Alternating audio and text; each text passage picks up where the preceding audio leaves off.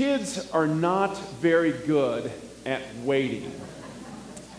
Well, neither are adults for the most part, but let's just stick with kids right now. An infant waiting for a bottle is not going to happen. Kids waiting for the pediatrician in the doctor's office, waiting to take their turn to play with their favorite toy at school, waiting with you in the line at the DMV, waiting and calling out from the back seat, "Are we there yet?" These experiences are painful for children. And during the season of Christmas, we ask them to wait even more, waiting in long lines to check out while you're buying gifts, waiting for the cookie to cool enough to start putting icing on it, waiting to take photos with Santa, muddling through the last days of school, just waiting for Christmas break to come about, waiting at delays at the airport or delays in traffic to get to grandma's house. And then, in addition, the most hardest wait of all, waiting for the big day to arrive. So, how do you help your children be patient? How do you teach them patience? Well, experts have suggestions. Well, they always do. That's why we call them experts. They suggest that you maybe talk to them about patience or impatience if they understand the concept. They suggest to you that you model patience for them, but I always wonder, how do impatient adults model patience for children? They suggest that you give your kids opportunities that will require more time, thus require more patience, like playing a board game so that they have to wait to take their turn. Teaching children patience is a slow process because we are born impatient people. Each of us needs to learn how to wait. Now, the reason we're talking about patience is because James does in chapter 5 of our text for this evening. James in chapter 5 talks about the early church and how they are impatient for Jesus to come as promised. You see, throughout Jesus' ministry, he had been telling his disciples that he was going to come back, return to bring them home, take them back to the glorious kingdom that he will have for them in heaven. Jesus' first followers thought that he was going to come at any moment. But as each day passed, as each week passed, as each month, as each year passed, they wondered about the delay. The people were growing impatient.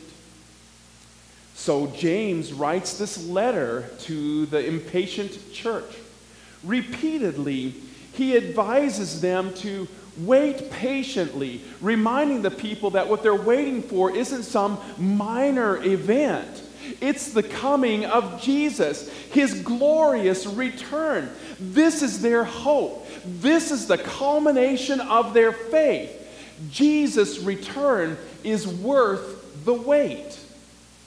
And then he uses an illustration that all people of Kansas should readily understand.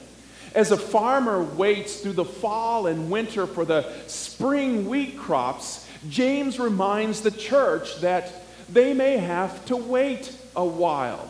James encourages the church to hold on to hope as they wait patiently for the Lord.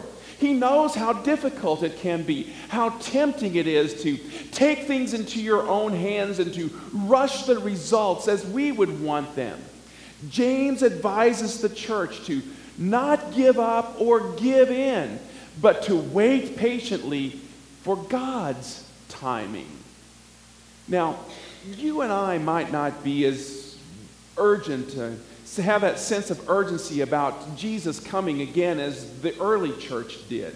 In fact, We maybe have a more keen sense of urgency for the coming of Christmas than we do for Christ's return. We do know, however, that there have been times in our lives when we've prayed for Jesus to act, and he seems to delay in his response to us. Lying in the bed in the hospital, wrestling with a problem in the middle of the night, the uncertainty about a job layoff, waiting for that phone call for a new job offer.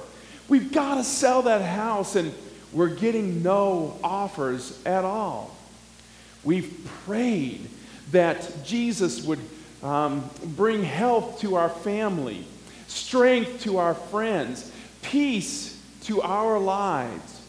From the depths of our hearts, we impatiently cry out, "Please, Jesus, don't be late." And through it all, James reminds us to be patient. But the Bible's idea of patience is a bit different than the way you and I think about patience today. WikiHow, which is a website that claims to be able to teach you or help you learn how to do anything that you want, from tips and advice on anything from like how to alleviate back pain to how to breed canaries to how to write a screenplay. Well, there's a section in WikiHow that's called Christmas for Kids. It contains articles about how to help your kids write a letter to Santa, how to snoop for gifts in the house without your parents finding out about it, how to draw baby Jesus in a manger. Well, one story gives an advice on how to wait for Christmas morning or Christmas evening if you open your presents then. Of the many suggestions that it gives, most of them center around distracting the person. They recommend that you tire yourself out before going to bed, as if that's hard to do in the rush of Christmas. They suggest like listening to music, reading a book, making a list, writing in the journal. The idea is to occupy the mind with something other than Christmas. Some of the ideas for kids is to help mom and dad with Christmas preparations like wrapping gifts, decorating, baking, or making a snack for Santa. These activities not only pass the time, but they actively involve the child in preparation. You see, that's the type of patience that James is talking about in our text. He doesn't tell us to wait passively. He says we are to wait actively, not sitting around twiddling our thumbs, but living today as if Christ has already come back, living the kingdom life now in our lives. And the examples he gives are quite simple. Don't grumble about one another. Don't complain about your brothers and sisters. Be patient by actively loving and caring for one another. Advent is often seen as the countdown to Christmas, and sometimes we count down by counting up, lighting an extra candle each week as we approach closer and closer to the coming of the light of the world as it draws near. But Advent is a time for actively preparing, actively waiting, because Jesus' story isn't over. We live in the time between him ushering in the kingdom of God and his birth in Bethlehem and the arrival of its fullness when he returns.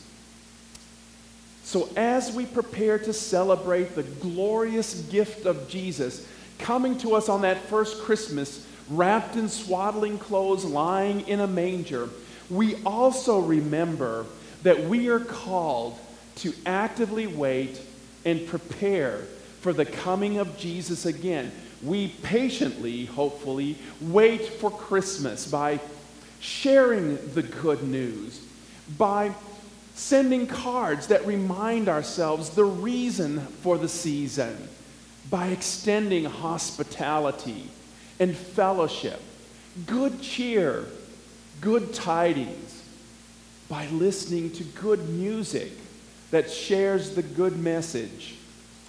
This is active patience, actively waiting for the Lord.